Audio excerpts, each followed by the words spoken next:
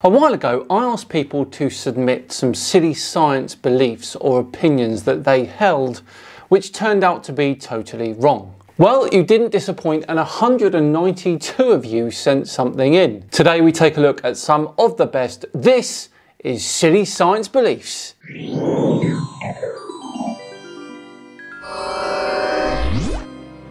Hello all and welcome along to another episode of Tinfoil Tuesday with me, Simon Dan. Thank you very much for joining me. Right, back to today's video, which as I said is something slightly different today, as we look at some of your secret science confessions. Now, please bear in mind that all of these are anonymous, so there'll be no names read out whatsoever. And of course, I've put this as a Tinfoil Tuesday video because some of these silly science beliefs could be thought of as tinfoil beliefs. Also, if I don't use yours, I apologise. There probably will be enough for a volume 2.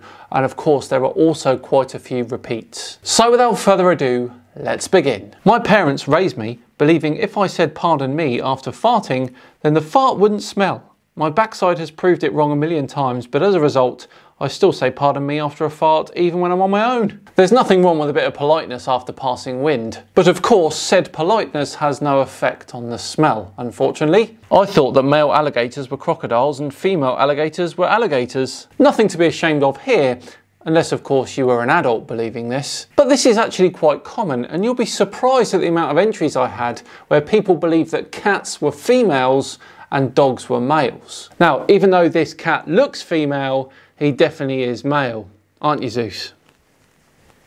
I used to believe that the Parasaurolophus dinosaur could breathe fire due to being raised young Earth creationist and believing dragons were dinosaurs. Yes, an unfortunate side effect of being raised a young Earth creationist is the stories that you believe actually happened. Interesting that you believed it was only this particular dinosaur that could do that. Now, Jurassic Park, as good as it was, would have been a much more interesting film if this was the case. I honestly thought that the moon only ever came out at night. I also believed, as a child, that the moon was humanity's original home and the craters were bomb blasts from a great war that destroyed it, leaving us no choice but to fly to our current home. Now, as a child, this is probably quite a common one until you see the moon during daytime, of course. And the other thing is an interesting one, quite at home in the world of science fiction. Of course, at the moment, totally inconceivable that we can fly an entire race from one planetary body to another. When I was young, I used to believe that feces wasn't leftover waste from food,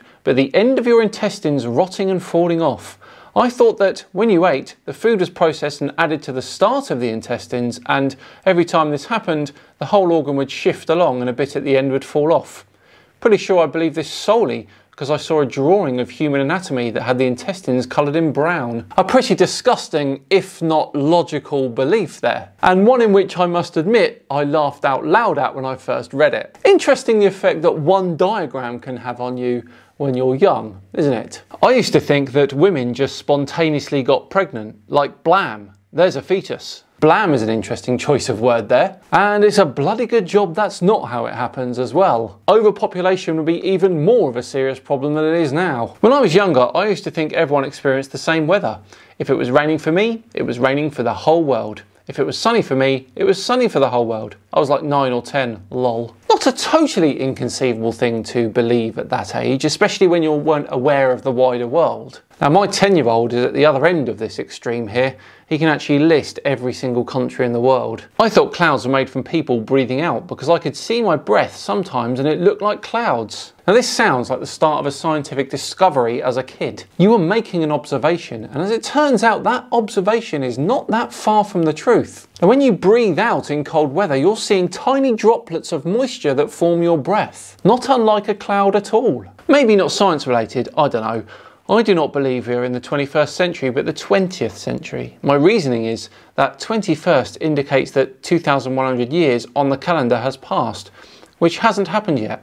The few people that had tried to argue this with me haven't been able to change my viewpoint. Maybe you can. Love your videos. Maybe I can. You see, the first century is 0 to 99 years, isn't it? That means that the second century starts at the year 100, doesn't it? And so on. It's a little bit like football. If you score in the first minute, that first minute is between 0 and 59 seconds. There isn't actually a 1 minute at the front of the time. I hope that helps. I used to believe that magnetism was being perpetrated by small, fast ants. Let me explain. When I was 4, I was in the possession of 2 small magnets and played with them extensively. Now, of course, I didn't understand magnetism at the time, but my high-functioning autistic brain did try to come up with theories about what I was observing. I couldn't see anything pulling the magnets together from above or below them. I also put the magnets on some things and they would stick to them, but other times they wouldn't and or would be repelled. My theory was for about 3 or 4 years that ants, the smallest thing I knew that moved, must have been the culprit. I would see them a lot of the time outside, so it's not like they weren't around, but the question rose up about why I couldn't see them pulling the magnets. Younger me reasoned they must be too fast to see, like if you were to wave your arm quickly around it could seem to disappear momentarily. Now, as a little kid, this made perfect sense. I'm not sure why I didn't question the motive of the ants, but it is what it is. I never even really told anyone else about it. When I was actually taught about magnetism, I was certainly blown away. At the very least, I didn't share my theory with other kids, or they would have certainly laughed at me. Now, it sounds to me like we had a budding scientist in our midst here. You were asking and answering questions, something which very good scientists do. You just missed the next step, which was experimentation. I think if you'd done that, you'd have come a bit further with your theories. I was a flat earther. I had a nervous breakdown in 2012 after watching my dad die slowly of cancer. Got wrapped up in a lot of conspiracy theories and other mumbo jumbo, Illuminati, New World Order, anti-Semitic stuff, and then flat earth. I'm very ashamed of that 6-7 year period of my life, but lucky that my wife didn't give up on me. She helped pull me through it, and so did people like you, Simon. Thanks. This right here is why I do what I do. So when I see comments on the channel asking me why do I bother with this, I'll refer them back to this comment. I know I'm not alone because I've heard this before from other people, but when I learned that the sun will eventually burn out, I had a bit of an existential crisis because I didn't understand the vast amount of time that had to pass before it happened. Now, I think we've all been there when we've discovered this one, my friend. Of course, it'll be well over 5 billion years before we have to worry about that. We'll be worm food by then. When I was little, I used to believe that we lived inside the Earth. I didn't realise that we were on the surface, so I thought that spacecraft had to enter the Earth. Realising that they enter the Earth's atmosphere but not the Earth itself, and that the Earth had a core and other layers inside it where we do not live, was mind-blowing to me. I like this one. And another potential work of science fiction. Lovely stuff. I wouldn't smile around caterpillars. My oldest brother told me that if they counted your teeth you would die, when I was like 4 or 5. I bet I was 10 before I figured out how ridiculous it was to believe that. Yes, I believe the notion that caterpillars can count is the one here, isn't it? Very funny. Elder siblings are awful, aren't they?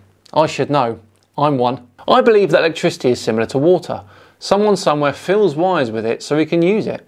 Also, I believe that sun is a ball of burning wood.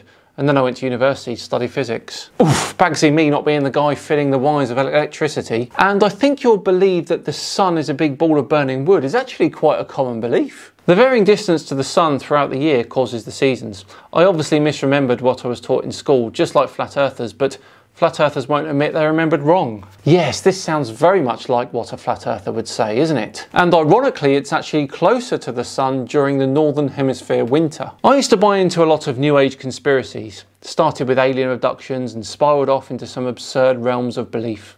The silliest was matrix energetics, which was a magical healing technique where you would place one hand on an injury/pain and place your other hand on a non-injured part of the body, and through concentration and a sort of letting go into the flow, you were supposed to somehow use quantum entanglement and or uncertainty principle to somehow quantumly transform the pain/injury into non-pain/non-injury.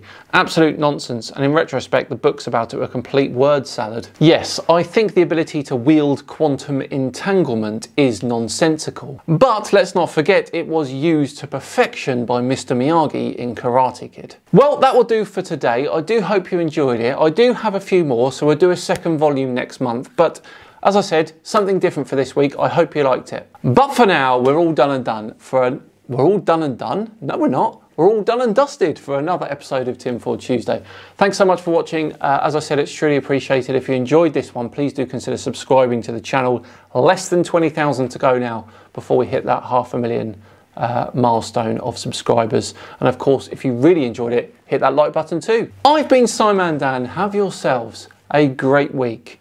And I'll see you Friday for the return of a challenge, a flat earth challenge from Santos Bonucci himself. See you then.